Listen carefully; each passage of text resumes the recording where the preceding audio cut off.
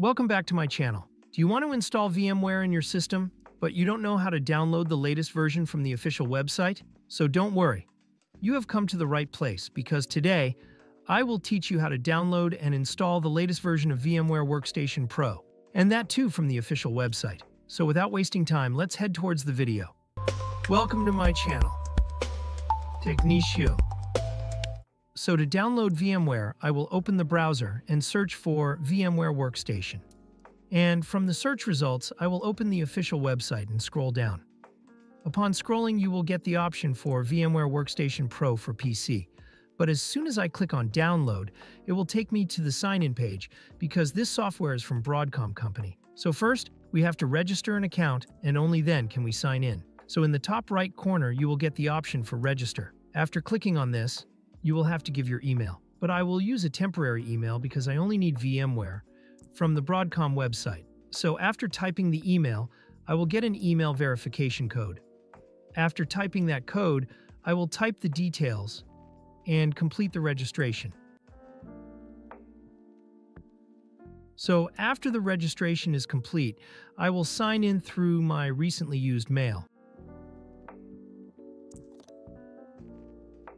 And you can see that the dashboard has opened.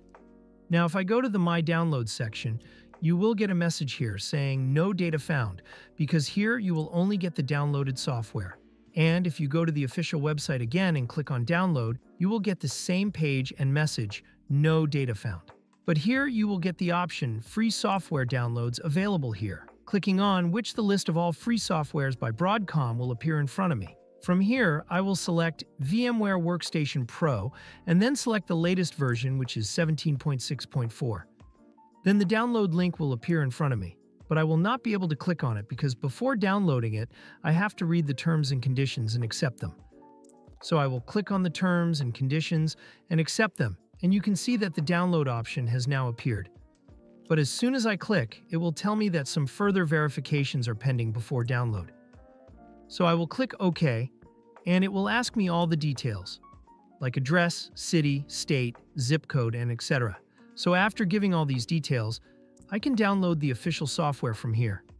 So I will download the software. After the download is complete, I will open it. After the preparation of the installer, it will open. First, we will get the welcome page. Next, we will get the license agreement. After accepting it, we will get the compatible setup screen in which the setup will ask for permission to change our system settings so that it can be compatible for VMware, like installation of Windows hypervisor platform automatically. I will accept it and click Next. I will leave the destination folder as default and will also add the console tools in the system path and click Next. And then after choosing the user experience settings, I will install the software. After the installation is complete, I will open the software. And from here now, we can create a new virtual machine and install any OS we want. So in this way, you can download and install the latest version of VMware Workstation Pro from its official website. If you know any other method, then definitely tell us in the comments section. In my next video, I will teach you how to install Android TV in a USB and how to use it. I will also tell you that. So don't miss my next video, and please subscribe to my YouTube channel, Technichio, and hit the bell icon so that you'll never miss an update from our channel. Together, let's end tech tantrums. Thank you.